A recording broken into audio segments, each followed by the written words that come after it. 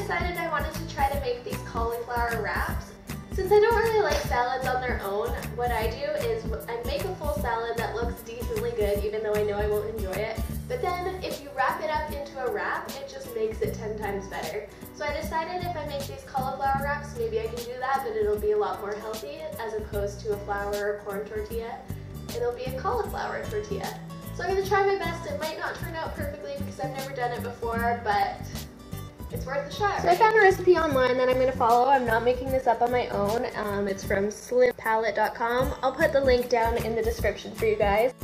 So we will be needing some cauliflower, I think about 3/4 of a head of cauliflower. We will need 2 eggs, and then last but not least, just some salt and pepper to taste. So the first step is to preheat your oven to 375. So I was looking at the recipe and it says that it makes from about 4 to 7 wraps. I'm just making this for myself right now, so I think I'm gonna halve the ingredients. It might turn out a lot worse, so I'm just letting you know that if you want to make it properly, I would suggest doing the 3/4 of a head of cauliflower and 2 eggs. I'm gonna try just doing about 1/4 or 1/2 of the cauliflower, and then I'm just gonna do 1 egg and see how that turns out. I've never actually used cauliflower before. I'm still a youngin', you guys. I don't know how to cook, so I'm just gonna go right on in. And it says to disregard the roots, so you don't need any of this. If you want to chop it up more thinly, you can as well. But part of the process is just to put it in a blender. It's called ricing, to quote them. You want it to look as thin as rice, so it would probably help you in the process if you did cut it up, but I trust my blender to do the job, so I'm just gonna throw it in. So my blender's in the dishwasher, so I'm just gonna use my food processor. Obviously you guys can choose whatever you want. This is probably actually better anyways. And then I'm just gonna throw my cauliflower in here.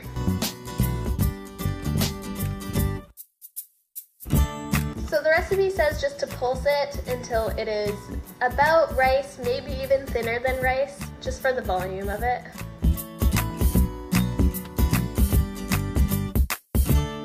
I thought it would take a lot longer, but you know, this looks pretty thin to me. Let's take a look. That looks fluffy. It looks thinner than rice. Totally. So for those of you following the recipe, this is supposed to come out as 2 cups. I'm just gonna grab a spoon. I don't think this comes off. Yes, it does. I am so messy, guys.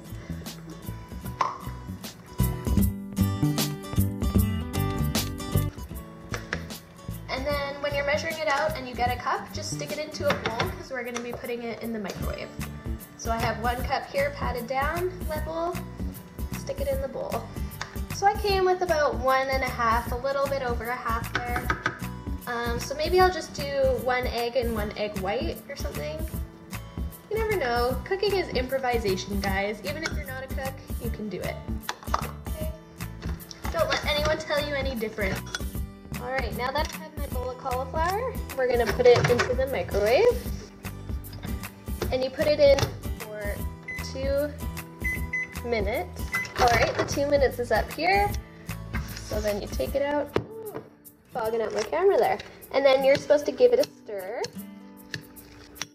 And then you put it in for another 2 minutes.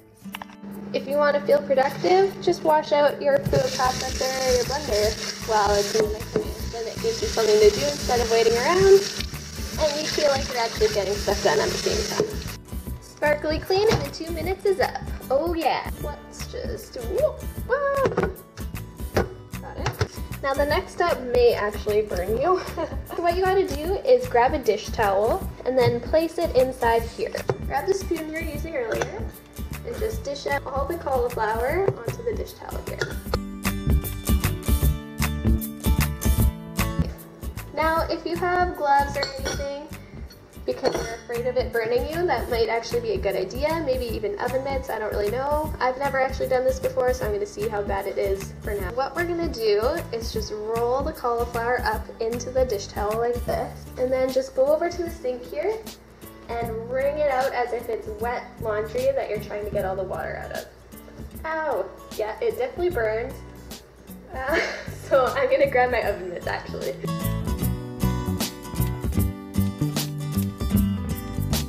Just as long as you've noticed you've got some water out of it, like, I'd be proud. This towel is soaked now, so I think I did a fairly good job. And then next what you want to do is just put it back in your bowl. My bowl I chose was a little bit smaller. I didn't realize we'd be using it again. But I think it should be okay. So I'm just going to put all of this back into the bowl. So your drained cauliflower is now back inside the bowl. And now's the time to add the eggs and your salt and pepper.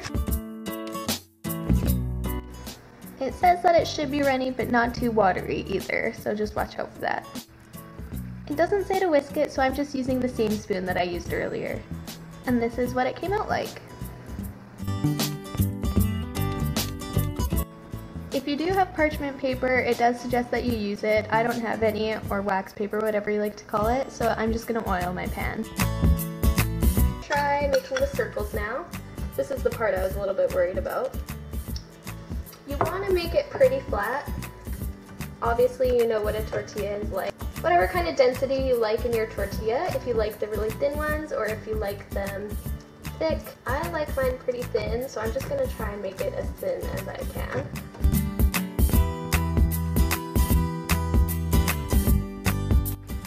So this is how mine turned out. It's obviously not perfectly circular. It's not as if I have a gigantic cookie cutter that could help make it nice, but who needs to be a perfectionist as long as it tastes good. And place it in there. We're gonna cook it for about 10 minutes on this side. In the meantime, I've just chopped up some vegetables, just some cucumbers and some orange peppers. And I also made some chicken earlier. Look at that, yum. Grab that here. Starting to smell decent. So here's mine.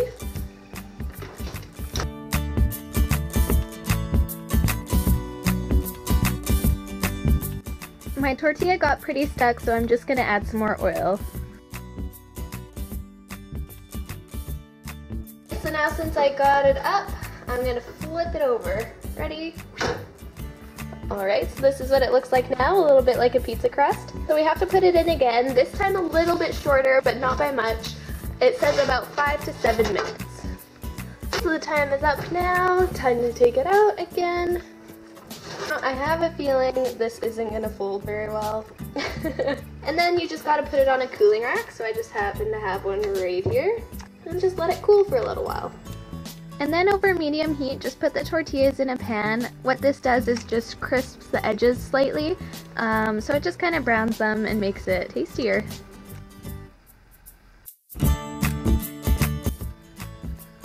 Time to add the insides. Here I have some lettuce. And then I just have the vegetables I cut up earlier. And finally, my chicken. And just dribble on the dressing of your choice. So here's the final product. It looks pretty small, but let's see if I can kind of roll it. There's too many things inside. But look at that, it does. I'm just gonna fold it in half. But your guys' is bigger, so you might be able to do it. Anyways, I hope you guys enjoyed this and stuck it out with me to try it. I hope it worked well for you, and I'm about to go taste it right now. Let's see how yummy it is. See you guys again soon. Bye!